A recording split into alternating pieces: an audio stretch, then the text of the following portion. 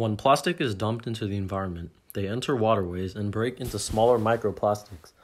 These microplastics are consumed by phytoplankton, which play an important role in the biosphere because they consume carbon dioxide from the air and produce up to 20% of all oxygen globally.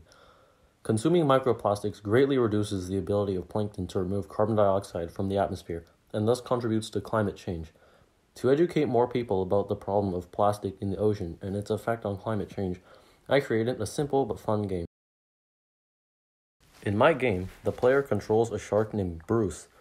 The goal of the game is to rescue his friend, Princess Sharky, who is trapped in an area of the ocean because of trash. Bruce must save his friend by swimming to her through an ocean full of trash by dodging the trash and eating fish along the way. To beat the game, you must reach Princess Sharky in under 1 minute. The factors to watch out for are hunger level and plastic consumption. The hunger level will increase over time and can be lowered by consuming fish. The plastic consumption bar increases every time a piece of trash is consumed. Consuming plastic causes you to swim slower, while eating fish makes you swim faster. If you consume too much plastic, you will have failed the mission, and the game will display information about marine animal plastic consumption on the screen. When the hunger bar fills up from not eating enough food, the game ends. When marine animals consume plastic, they believe they're full when they're actually starving because the plastic takes up space in their stomach.